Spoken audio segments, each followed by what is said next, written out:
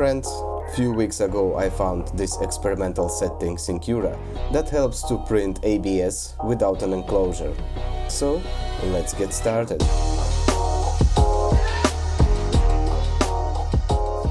So let's open our Cura. Okay, now let's drop our model. Let's rotate it. Let's make it a little bit smaller. Okay, so right now all what we need basically for this model, for sure we will need support, preferably normal, then we will need brim, and then we will need draft shield. So if you don't have it here in the menu, all what you have to do is just search settings, draft, and then it will find you draft shield, or you can go to menu and tick in experimental, enable draft shield XY distance, draft shield limitation. Also you can tick draft shield high. And then when you have ticked all your selections, press close, and you will have it here in the very last section. So we tick enable draft shield XY distance basically does how far it will be from your model. Draft shift limitation if you don't want it to be full, but I prefer to have it full. So let's have a preview how it looks like. So as you can see, it will print this kind of shield around our model that will keep all the heat inside, and in case of any draft it will protect from the draft. So let's try to print it out.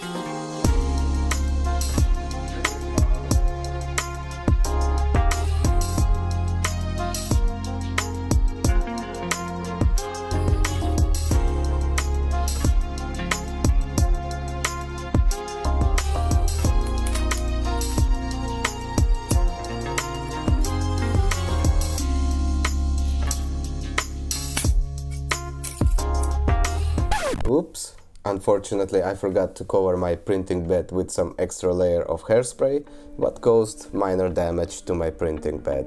Well, anyway, let's try to vaporize it and then we paint it in gold color.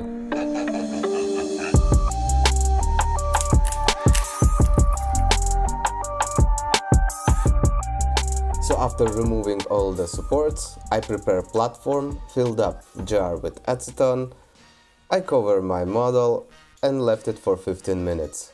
Then I wait for 1 hour for all the acetone to vaporize, and our cowboy lady ready. And it's time to prepare our Iron Man.